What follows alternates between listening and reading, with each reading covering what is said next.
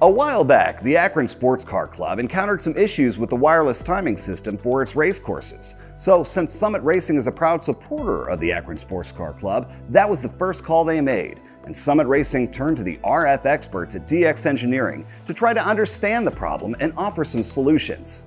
So follow along and we'll show you how a few smart upgrades help restore and improve the performance of this wireless timing system.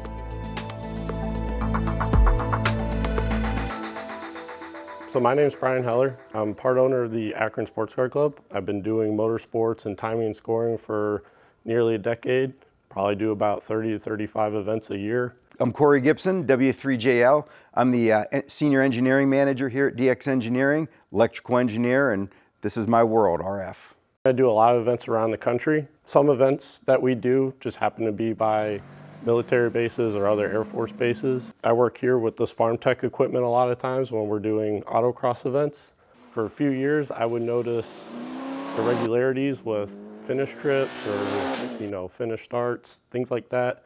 And I always kind of knew that there was something going on because it would work most of the time, but then just every once in a while, just something weird would happen.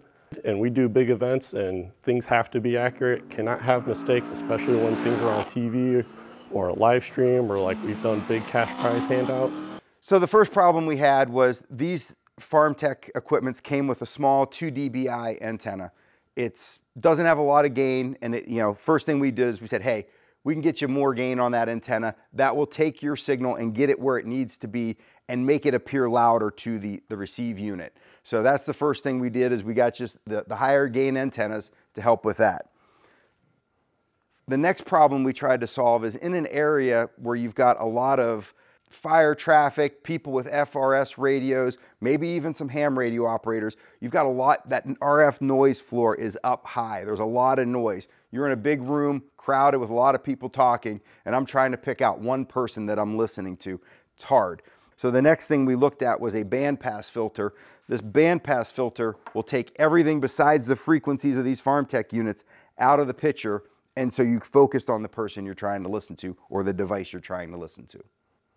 The way it works with an antenna, the antenna provides a constant impedance to the transmitter. The transmitter still puts out the same amount of power, but what we're really doing is, if you think of the RF signal as a balloon, we have so much air and we've got a balloon.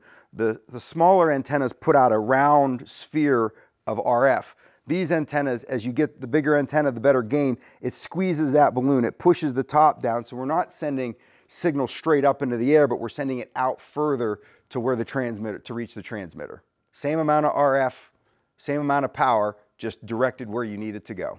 And I've used the bigger, more powerful antennas that Corey gave us, and I was able to use them all event, no problem. As far as the intermittent signals or intermittent trips that we would occasionally get at some of these places like Peru, Indiana, or even Vegas, where we're out by Nellis Air Force Base, it got rid of all those issues.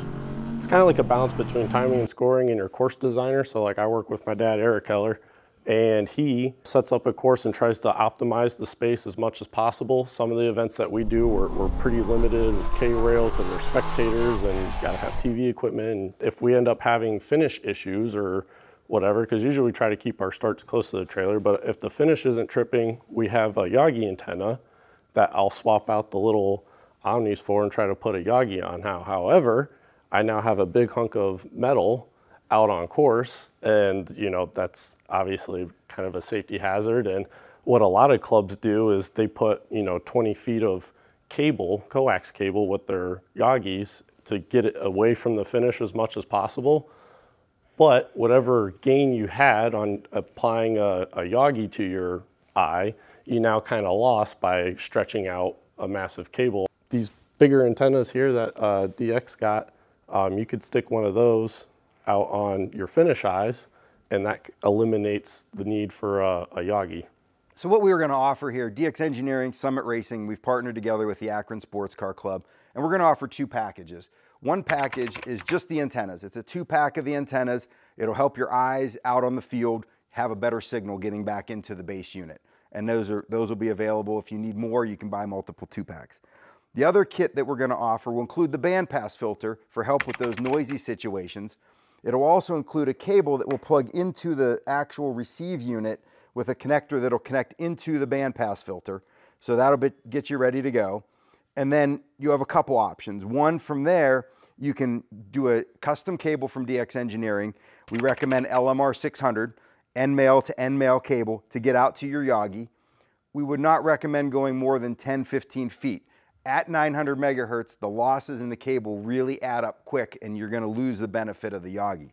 So that's one option. And we're also gonna probably have an adapter. We'll have an adapter on here that we can put one of these higher gain antennas and help get your signal received into the timing unit more reliably. One of the big things about this equipment is, if you put a small antenna on top of the timing unit and you're in a metal trailer, you're not going to get any signal. So, the standard FarmTek, antenna is meant to get you outside of the trailer and help you get that outside of that, what we call a Faraday cage of that metal area there. So that works, but, obviously, the more gain you have on the antennas, giving you options on increasing it. With the adapter kit that you would get with the filter system, you'd be able to use this antenna, or you'd be able to use some other antennas that are out there as well. The biggest part of any signal is getting it outside, right? If you get your signal outside, it's going to be a lot better. The walls of the trailer, walls of a building, they will all absorb that RF signal as you go. If you're having some issues with your system, give DX Engineering a call. We're RF folks, that's what we do. We live it, breathe it, eat it, sleep it every day. So we might be able to help you with some questions on that. So, from wireless race timing systems to ham radios, it's just another way DX Engineering is offering smart RF solutions for its customers. If you like this video, make sure to like and subscribe to the DX Engineering YouTube channel. That way you won't miss out on any new product features, tech shorts, or celebrity interviews. Thanks for watching.